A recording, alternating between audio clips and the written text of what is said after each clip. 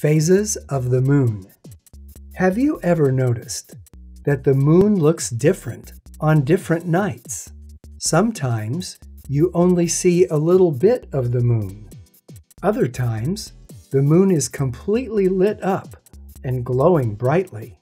That's because the moon goes through phases.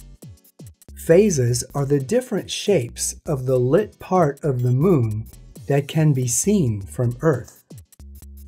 During the new moon, the moon is completely dark because it is between the sun and Earth.